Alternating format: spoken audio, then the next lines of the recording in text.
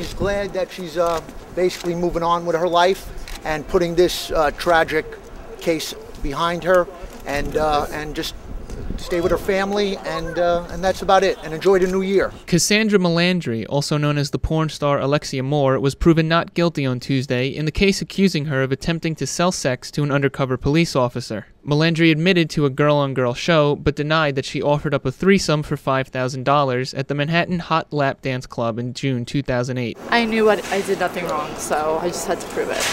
She was never guilty of any crime close to prostitution. She's an exotic dancer, and that's what she does. They tried to make a molehill into a mountain, and they didn't succeed. 3 undercover police officers. There wasn't anything there.